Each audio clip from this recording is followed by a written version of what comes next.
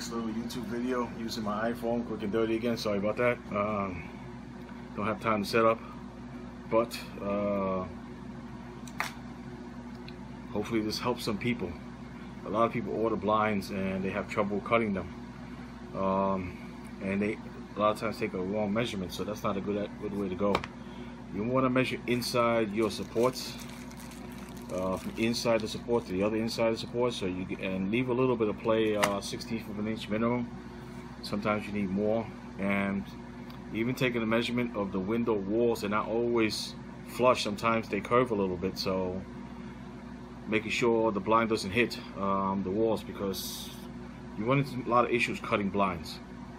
One of the easiest ways I know to cut this blind pretty straight is to actually use some painter's tape and wrap it up tight, and then I'll have to hold the other side with my hand. I've seen people use small battery operated circular saws, use hacksaw. A little quicker for me is actually my battery operated sawzall, my Milwaukee M12 fuel sawzall. Okay, so I got a red line here. I made it mark 38 inches. It's a pretty tight fit, 38 inches, so I'm a hair under, at least a 1/16 of an inch under. I have a trash can here because most of it's going to fall on the floor, and it's a lot of stuff, more than you think. Makes a mess too.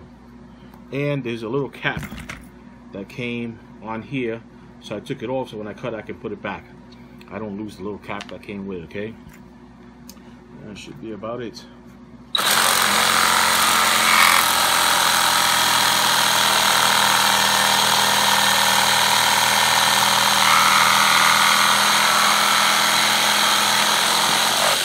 I'm pretty happy with that. That came out pretty straight.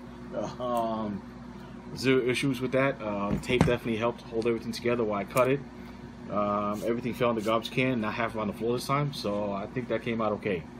I hope this quick and dirty video is enough illustration to help you guys cut your blind, taping it up, illustrating taking the correct measurement from the inside of the window or inside the supports. And definitely check the window, because they're not always straight. Some of them are off, and you'll put the blind in, it'll be perfect on top, but it'll rub against the sides. You don't want that. You want to avoid that, okay? Hopefully that's enough for today. I'll see you guys in the next one. Bye.